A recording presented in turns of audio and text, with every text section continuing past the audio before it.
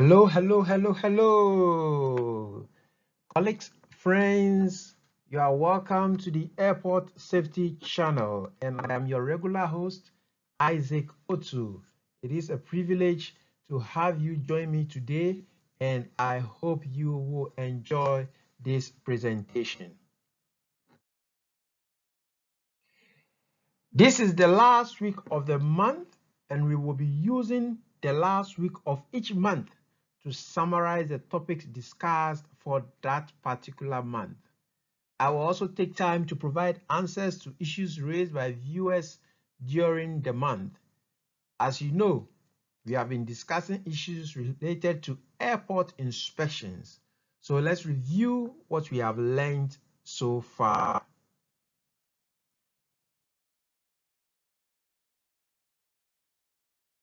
Okay, so we began our program by looking at the type of inspectors, and we observed that the inspectors could either be from the civil aviation, or they could be coming from the airport operator, or from others such as the ACI, IATA, or another recognized institution that has a mission in your airport. And when it comes to civil aviation, airport operator, or others, everyone is coming with specific set of checklists.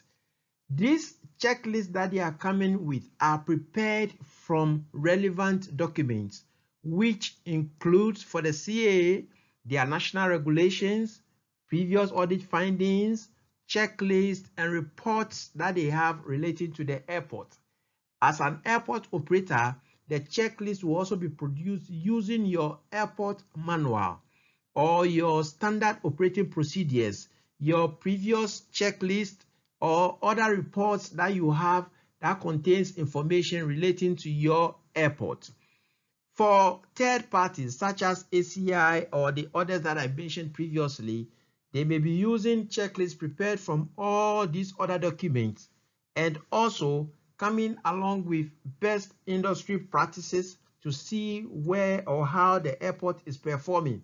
They may also have specific terms of reference for their function, and therefore they will be having checklists prepared to provide answers to that specific terms of reference. Program. So the question was, do you know what is involved? And we first looked at the CAA inspectors and the focus of their inspections.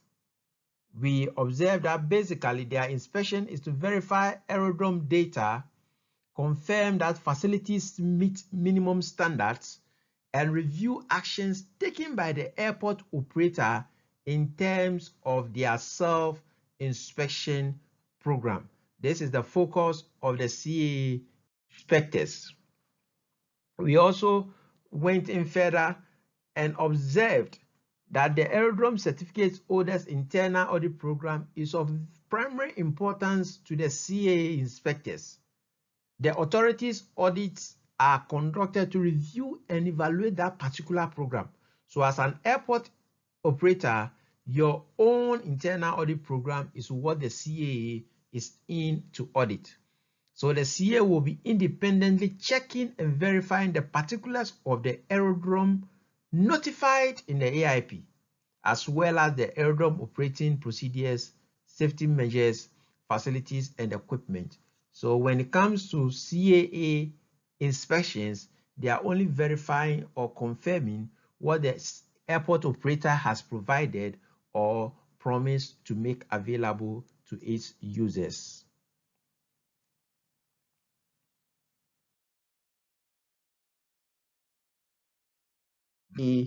We moved on to the airport operator, and the question still remains, do you know what is involved?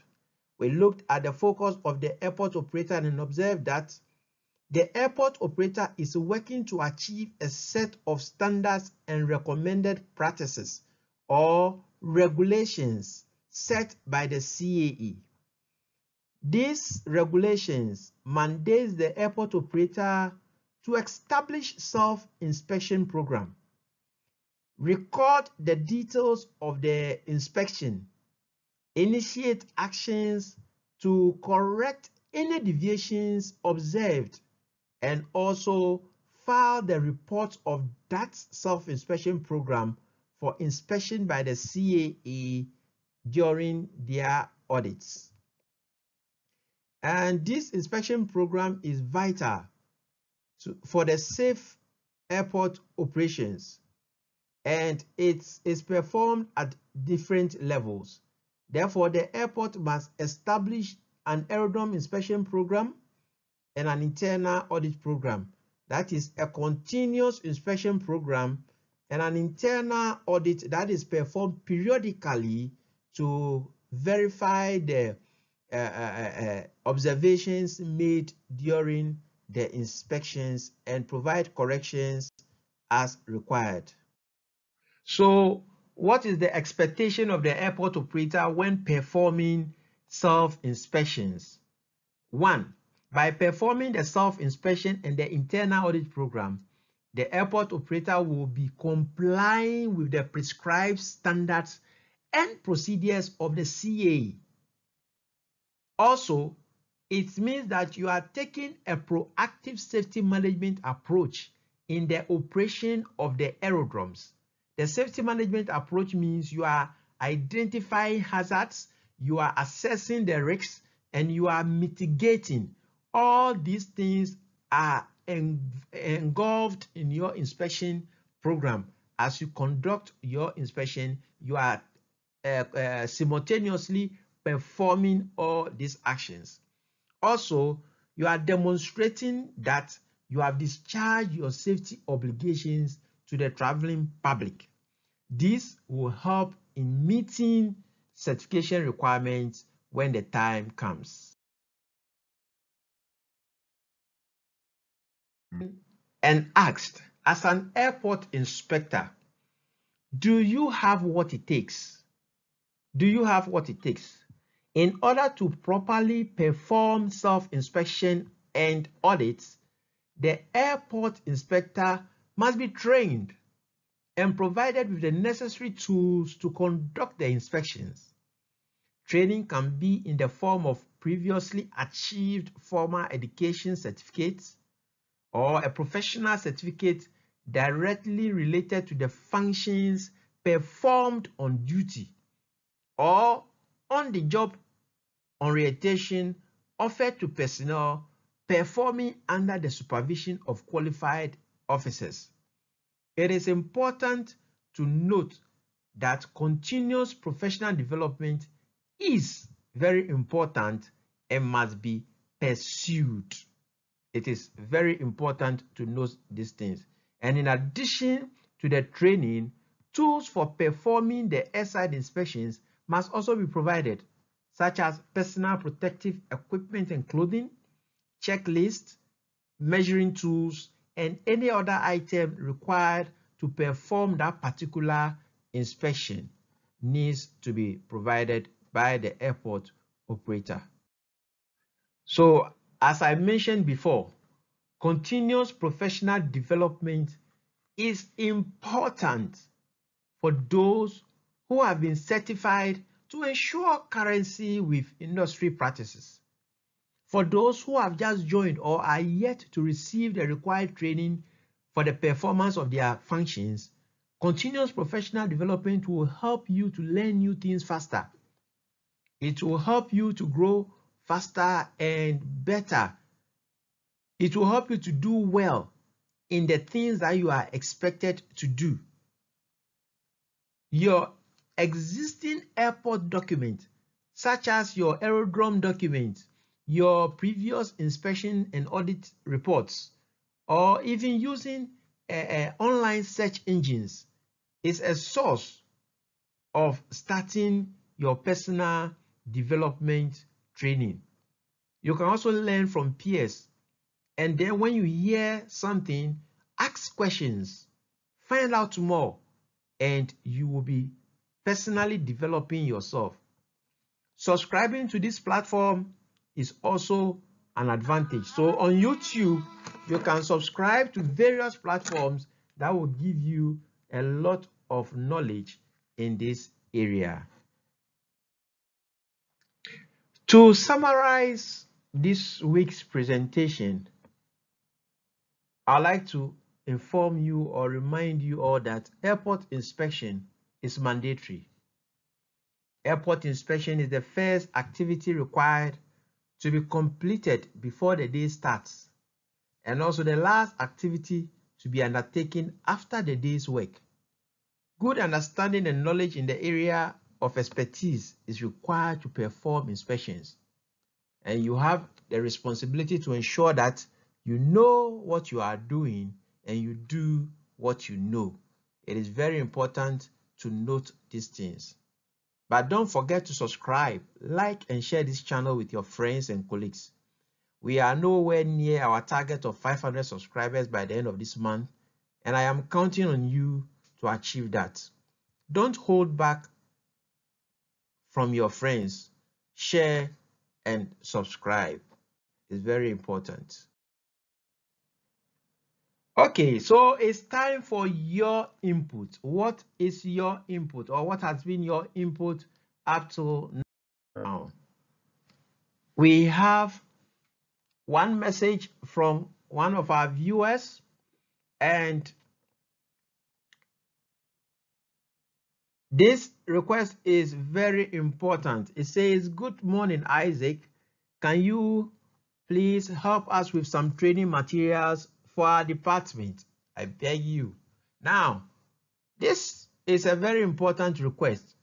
However, as you may have observed in our last lecture and in this review that we had, training can either be formal or informal. Formal training are structured. Informal training provides bits and pieces which over time becomes complete as you keep learning. So this platform is doing just that, giving you the informal aspect, providing you with the bits and pieces here and there.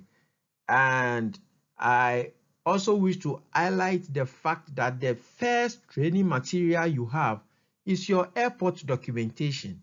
That is your first training material. That is the first material available to you that is structured. So you can take your time and start with that. And as you go through it and you get information from this platform, you will realize that you are learning faster than you really assume. So I will encourage you to get access to those documents. Try and get access to what is existing, what is previous, documents relating to your airport. Review them and apply them to the operations. This is one of the places to start your personal development. I encourage that you read your own airport document. It's a very important place to start. We also have another comment from the YouTube platform. It says, "Thanks so much. I would like for us to go deeper in inspection." Yes, I mentioned that your comment will tell where we go from here. So this viewer has requested that we go deeper in inspection. I believe for us to run a presentation on inspections, we would first have to know the facility that we are inspecting well. So to fulfill this request, our next presentation will be focusing on the airport facilities. I'm going to take the airport facilities and take one point at a time. We'll go through it, understand it, know where it is before we move on. That is how our presentation will go from here. Keep your comments coming. Keep your questions flowing, and I will do my best to make sure that we work on each and every comment or message that comes to us. But the most important thing is for you to invite your friends to join so that we learn together.